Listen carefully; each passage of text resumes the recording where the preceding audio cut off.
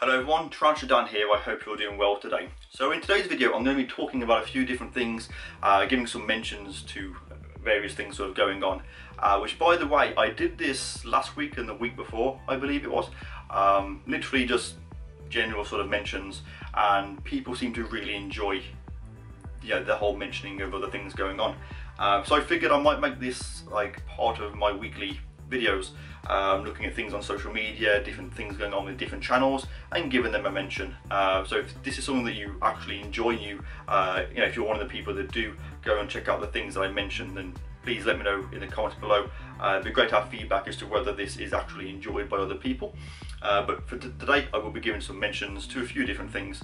I'm going to be taking a look at or mentioning some of the past rehousings, how those spiders are settling in.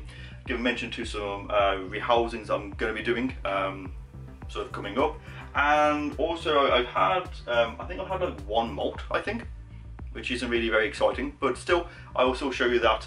And then I also have some food, so I'm thinking maybe a couple of inverts will get some food as well. So let's start with the mentions. So the first mention that I'd like to give is to a business called Bugbox. Now I have been in touch with Bugbox for quite some time now.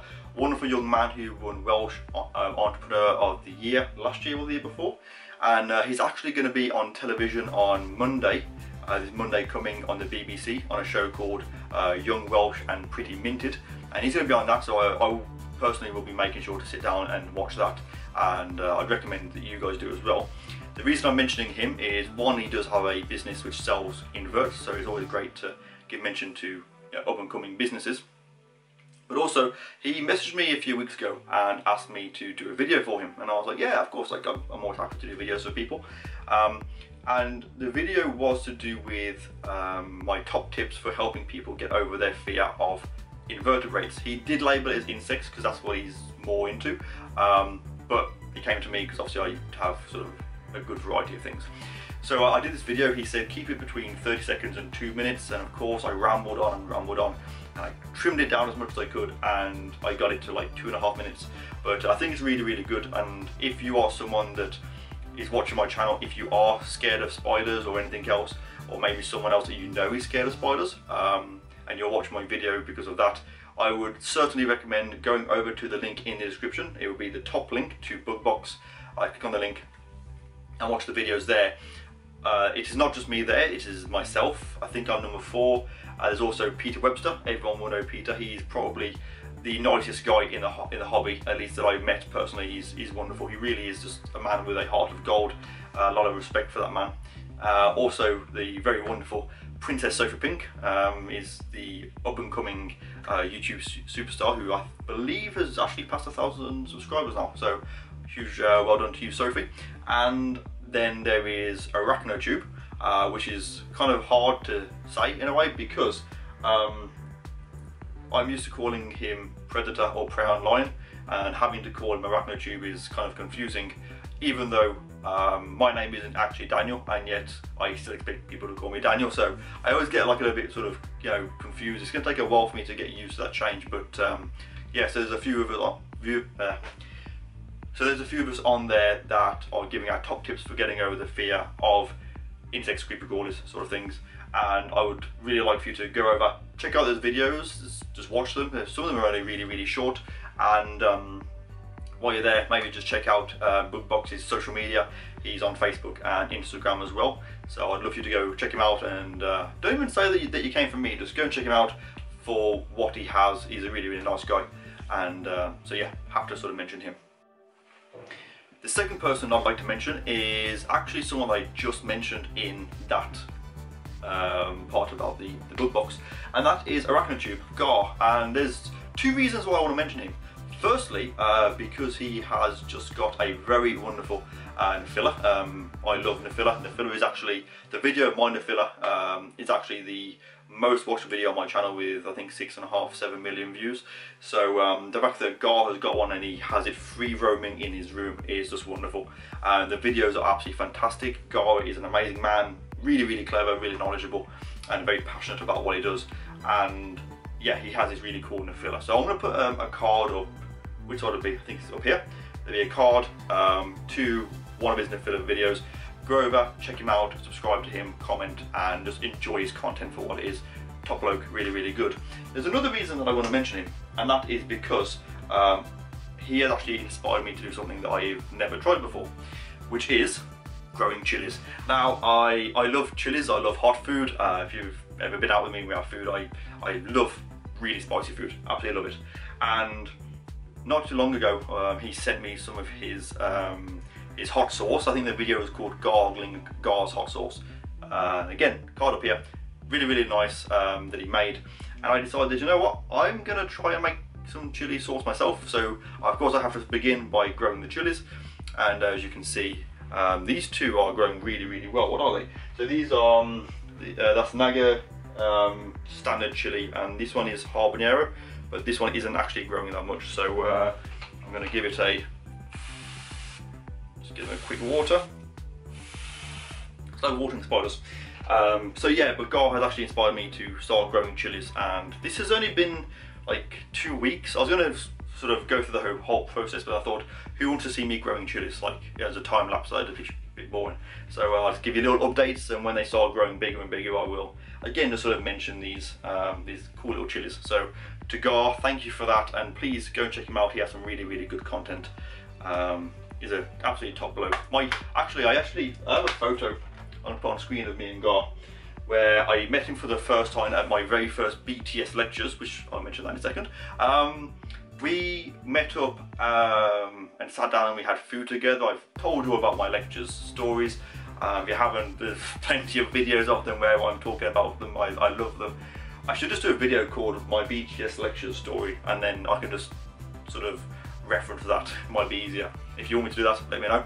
But I met him, and there's one photo of me and him. We had lots of drink.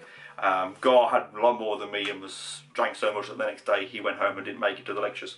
So, but yeah, really, really nice guy, and yeah, just go check him out. You definitely won't regret doing so.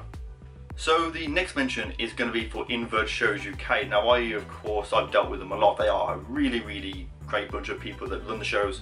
I have a plaque on my door from 2018 because of me filming the shows, just happily going along with volunteering, and they got me this really cool plaque to sort of thank me for it, which is just, yeah, I love it. It's like on the door to Animal Room as you come in. And yeah, the next show is going to be the Northern Show, which is up in Halifax. I'm going to put a picture here of the actual, all the information. It's the 29th of March, so it's just a few weeks away. Sadly, I cannot make this show because I am on call for work that weekend, and I can't go, which is a real shame. In fact, the next Invert show that I can make is going to be the Southern Show, which is in November. I already have the Friday and the Monday booked off for that. But yeah, so this is going to be the next Invert show. If you've never seen an Invert show, if you don't know what they're like, look at the card up here to the playlist to the shows I attended, which was the North, South, East and Western show.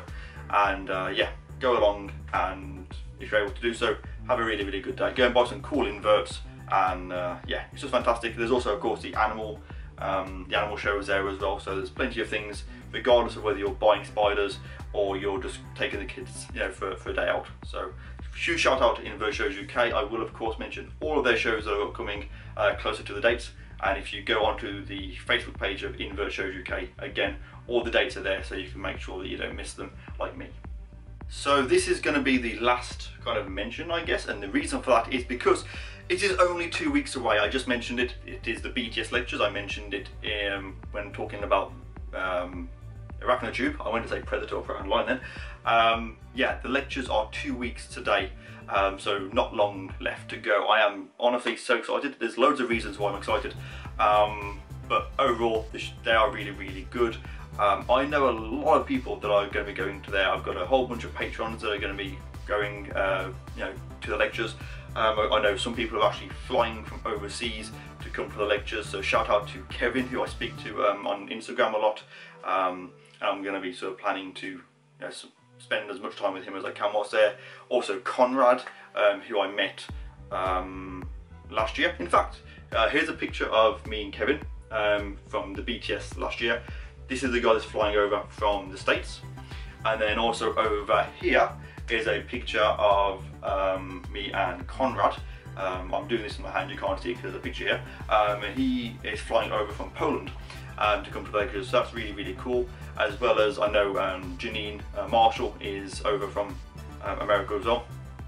And there's a whole bunch of people that are just travelling from all over the place to come to these lectures. There are still some spaces available. If you're able to come to the lectures, please look at the website in the description, the BTS, and come along. Whether it's just for the lectures or whether it's for the whole trip is entirely up to yourself. I'd recommend doing the lunch and dinner, but not everyone is able to do so. I know that Greg, who is, again, much like Peter Webster, one of the nicest guys that I know, he will be coming for the lectures only, so of course it'd be great to spend time with you, Greg, have a chat, of course have a couple of drinks and things. Would be really, really wonderful.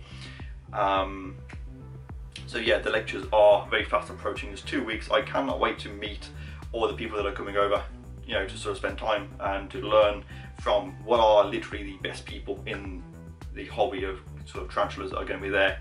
And to some of the people that I've spoke to who have said to me that it's going to be their first time going to these lectures, I can assure you, you have nothing to worry about. You can go in, you can talk, there'll be so many people to talk to, and you'll fit right in, you'll have a really, really good time. So any doubts that you have, just get rid of them. There's no reason to worry at all. It's going to be great. I have a litre of Jack Daniels. It's not a target to get through to the lectures, but at the same time, if I come home and the bottle is empty, I won't be sad. So if you like Jack Daniels, please, you know, come and have a drink with me. It would be really, really good. So yeah, the lectures, 2 weeks away. There's still time to get booked up, I believe. So yeah, hopefully I'll see. Well, I know a lot of you will see you there, and if you book up like between now and then hopefully I'll see you there as well. It's going to be fantastic. Really, really good weekend. Okay then, so mentions out of the way. By the way, I do apologise, I went on for far too long. If you're still here, a huge thank you. Please, if you've made it this far through the video, maybe click the like button to let me know that you're still here. If you've signed off by now, then click the dislike. Hopefully you're still here anyway. But yeah, so that's the mentions done. I am going to be going over a few other things now. One of the things I want to sort of show you, I will get some closest footage of this on screen, but I ordered some cockroaches because I needed some more feeders for my animals. And the order's fine, it came and everything, but I ordered some cockroaches, and it's between 10 and 200, which just seems like such a big gap. It's not like, oh, it could be between like 100 and 150 to allow a little bit. It's like, if they send me 11, then technically that's still within what I ordered. So, but yes, I've had 2 of these dishes. I'm covering my address on this, but it actually says on here 10 to 200 medium dubia roaches, between 10 and 20 mil, which is right. The size wise they're all correct. So I have 2 of these like petri dishes of these, which is yeah, the packaging was really, really good, by the way. I think I got these on Amazon. If I can remember the seller, if I can find it, I'll put it in the description.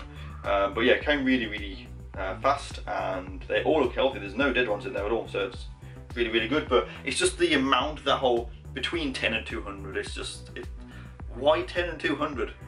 You know, you just have like between 10 and 20 or 150 and 200. But you know, that 10, you might as well say, oh, there might be some, there might be 200. Like, I don't know.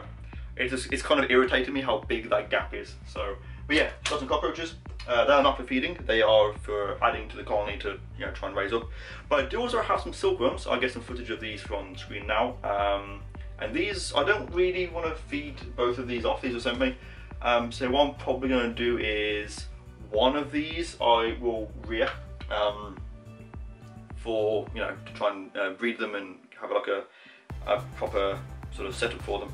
And then the other ones, I haven't decided which tub yet, will be fed off, because I'm going to try and feed the Celadonia and the assassin bugs, which I'll show you in a little while as well. And a few of the spiders, I'm just thinking, you know what, these might be a nice treat for some of the spiders, so that's what I'm going to do with them. So on about feeding spiders, one spider that I am going to feed, and there's actually a story to this, not to do with me feeding it because I haven't fed it yet, but to do with this genus of tarantula, and this is TarantulaDan vagans, the true vagans. And the reason I'm mentioning this is because I basically got called an idiot last weekend. I was with someone I know called Stephanie, really nice girl, lovely girl in fact, and we were together and we were just having a talk about various things, and we were talking about TarantulaDan, and I think it's because she's got the TarantulaDan abapolosum, and for some reason the spelling came up, and I know it's spelled T-L-A-L-T-O-C-A-T-L, but for some reason, like just being sort of like half asleep and whatnot, I just sort of said, oh, it's T-I-L, I missed that N-L, and she was saying, no, it's definitely T-L-A-L, and I was like, it isn't. And of course I was wrong. I don't know why, because I know how it's spelled because I have it on the board behind me. I have posters, I've done videos on them. You know, I'm very aware of how it's spelled, but for some reason, being half asleep, I just sort of missed out the L, and so she's sort of now kind of a bit gloaty that basically I messed up on that, and she thinks it's so fantastic, and I just really wanted to just leave the hobby and just be done with it, so I'm joking. But yeah, so I'm going to try and feed the vagans. I literally never see this spider. What's really cool about this is I was told when I had it to keep it completely dry. So I do. Since I've had these, I have not sprayed it at all. It's actually molted. I'll get a closer look at this in a minute, but it has molted and it is in there, and so yeah, I kind of figured that I was proved, you know, I got the spelling wrong of a spider that, bearing in mind I've, you know, obviously been keeping spiders for ages, and this girl has literally been keeping spiders for like a year, and so yeah, I definitely have to give a mention to Steph for that. So there you go, Steph, I mentioned the story. Round of applause for you, I hope you're happy. Don't really want to speak to you ever again, I'm done with you. So no, I'm going to try and feed that in just a moment. So yeah, I'm going to get the camera down and then we'll do that. So this is the TarantulaDan vagans, spelled with an L.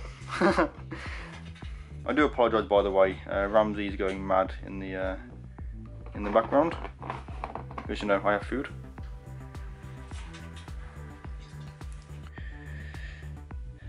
I'm going to try from this angle. I think it might be better.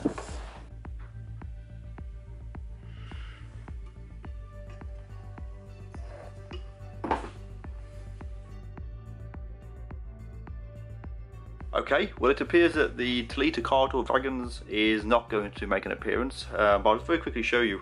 There's the molt. You see this down here in this corner.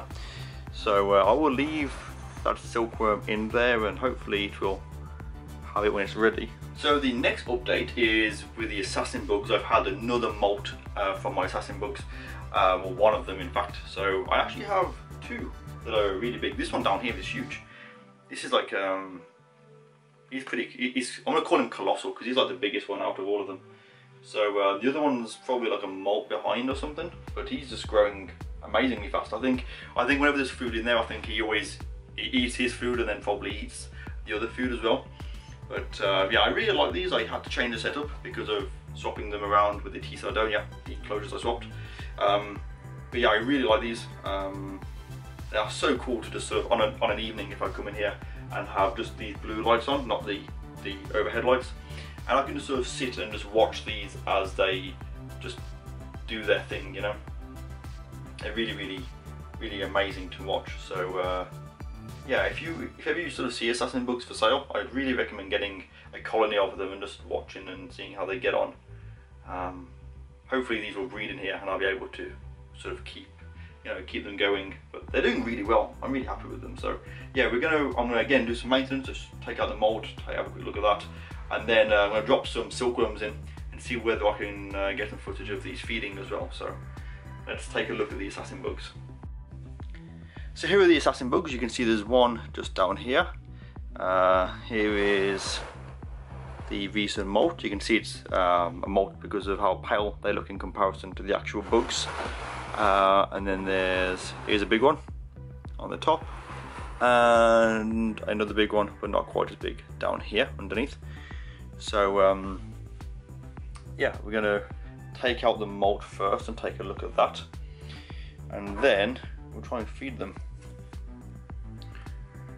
So here's the molt. You can see they molt the antenna, the mouth, everything. They molt the entire thing. Very much like mantis. I think it's really impressive that they are able to molt the antenna as well, considering how Oh yeah, look, if you look at the ends of the antenna, they're like, it's tiny little things, and yet they managed to squeeze out of it, so really, really cool. And this is that really cool beak. Okay then, so there's two down here.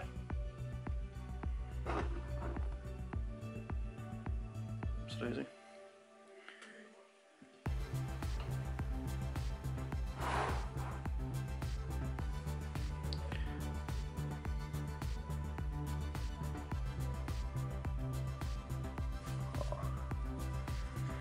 Let's drop.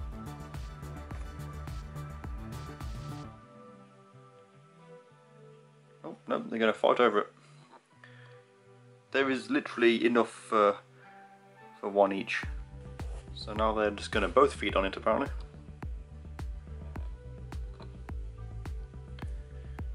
I'm in here, Josh.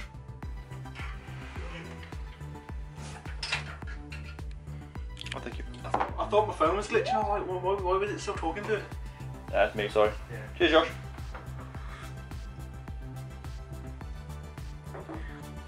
It's great when you're filming and then your brother just brings you a cup of tea.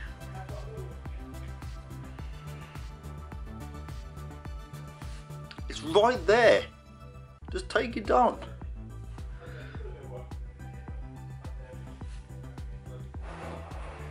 And this just shows you how simple these animals are.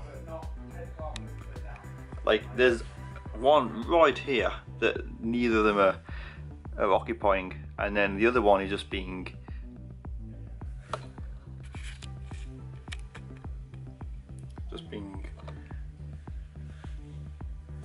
Right, let's try and there you go.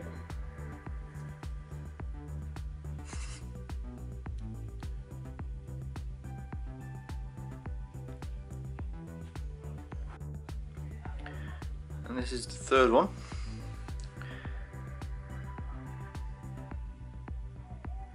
Hopefully it'll be close enough for it to detect it and take it down. This one's just being a bit of a pain. So I'll just leave that in there and hopefully it'll take it down when it's ready. Maybe come back to it later. So I mentioned as well about the TarantulaDan that I wanted to show you, and I will be trying to feed this in a minute. I am so irritated with this spider. Like, it's alive and well, which is, of course, is wonderful. As you know, I did the TarantulaDan rehousing video. If you haven't seen that, I'll put a card up here. Please go and check it out. It was a lot of fun to make. I'm really happy with how this enclosure looks. It's just perfect for the spider, I think. And in the video, there's one thing, and I was like, I hope she doesn't do this one teeny tiny particular thing. And guess what she has done? She has done exactly that. Yeah, it is literally living exactly where I didn't want her to go. It has done exactly what the regal jumping spider has done, and I need to get her down from there and put her on the cork bark and be like, look, just live there. Like, what? Why are you? Why up there? She hasn't even webbed. She's been up there for like a week, or over a week. She's just chilling up there. So that's really annoying. Also, I've got some little. I actually have some plants growing in there. Some like little. Looks like a bit like cress. I'm not sure what species of you know, greenery it is, but it looks really cool. So yeah, we're gonna. I'm gonna just quickly do a bit of maintenance on her enclosure, and then we're gonna try and feed her. And yeah, let's just see how that goes. Let's try these. Maybe with these tweezers, if I can get up and underneath. Oops, daisy! Knock the camera, which I should do me a favour because it made a jump. There we go.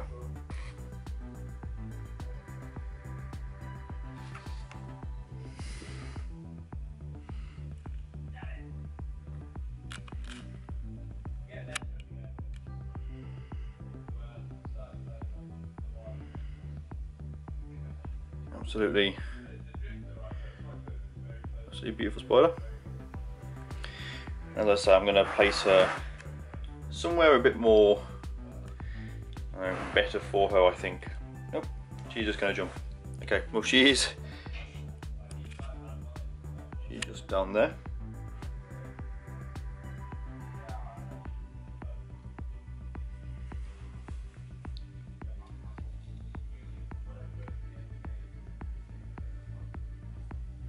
Okay, well she's down there. I don't think I'm going to be able to get her to eat, to be fair. I will probably end up just leaving that silkworm in there for her. But I'd rather it be somewhere like this. I just don't know what underneath the lip. That's what I was really worried about. So I want to talk now very quickly about the rehousings. So I did the Saba Blue, the Lampa Palma, Regis. Done a few of the little ones since then, like off camera, including I redid the enclosure for the Poeclotheria regalis.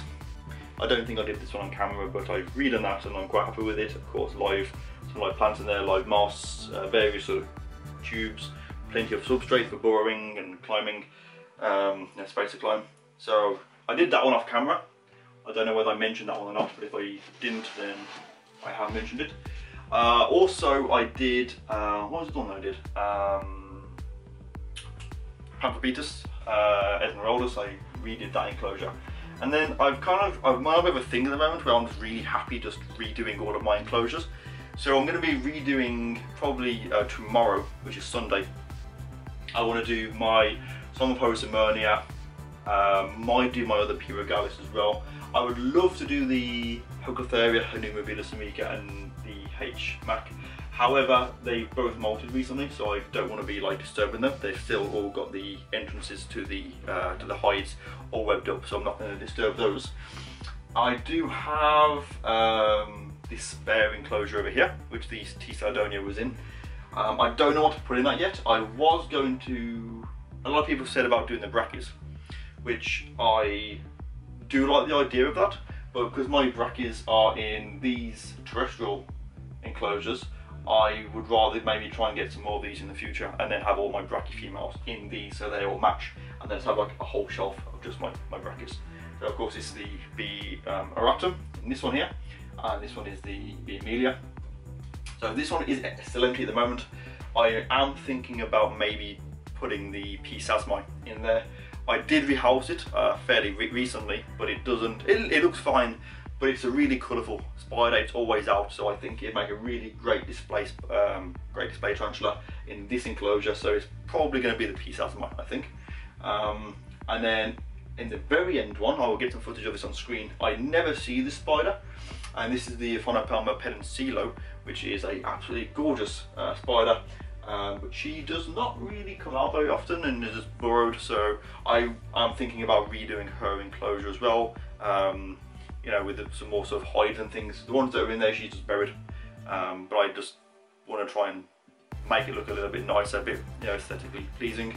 So we'll be trying to do that one as well, leaving the Chromatopelma pubescens because that one still does absolutely nothing. In fact, I'm going to try and feed it now. If it feeds, then there'll be footage of it on the screen. But yeah, this spider just never comes out, like ever, which is really, really annoying. So hopefully it will come out. If not, then it won't, and then that'll be the end of that. I've also been trying to breed my Grammostola porcupes recently, and it's really frustrating because either the male goes in and he's, you know, drumming away and tapping, and the female is just like not interested at all. And then the other times that I'll put them together, the female comes out and she's literally like gagging for it, and the male just like sits there and just tries to run away, like he's just not in the mood. And I've just like checked on them, and I actually have like a little pot that I use for introducing the male into the female's enclosure, and then when he's coming out he goes back into the tub, and then I put that tub back in the enclosure. I leave it in there, and then he's free to come out as he pleases. I don't know if you can see this, but he's actually sat in the tub. He's just sort of in there by himself, so I think he might actually be ready for breeding, and that's like his indication to say to me, look, I'm in the tub, I'm ready to go back in there. So, you know, so this afternoon I am going to be trying to pair them up again, and hopefully get a good insertion. I've had a couple of insertions from him, but she just doesn't seem to be doing anything with it at the moment, and he still seems really eager and ready. So he's done his sperm web and everything, so he's going to go back in there later on, and hopefully he will do his thing and it will work, and he will go in, do his thing, and then get away really, really fast. That's what we're going for. She was fed just like 3 days ago, so hopefully she won't be you know, if you don't have the appetite for a mate. So that is the end of this video. I hope you've enjoyed it and the structure. I'm trying to have a bit of structure to my videos. I would really appreciate as much feedback in regards to how the structure is, the dimensions and the kind of clips and things like that. It would be very, very helpful to me. And I hope you've enjoyed just some random stories. If you'd like to hear some more stories, then yeah, again, let me know. I have plenty of like crazy stuff to talk about, but I just don't think that people would like to hear it, because people either say that I talk too much or I just don't talk enough in my videos. There isn't really a balance, and I'm trying to find it. So, but yeah, thank you for watching this video. I hope you've enjoyed it. Huge thank you to my patrons. There will be a video up for my patrons either later today or tomorrow, which is kind of important. So if you're a patron, make sure you check that out. I'm trying to be a bit more active on my Patreon page. I'm going to be redoing the rewards as well, so if you're a patron, look out for the post regarding that. And yeah, as always, thank you for watching. If you enjoyed it, don't forget to like, comment, subscribe if you aren't already. It does really help me out. And stay tuned for the next video. I have some more cool things planned to talk about, to show you. And of course, hopefully I'll see you at the lectures as well. So thank you, take care, have a lovely day, and I'll see you soon. Take care, and goodbye from everyone. All the best.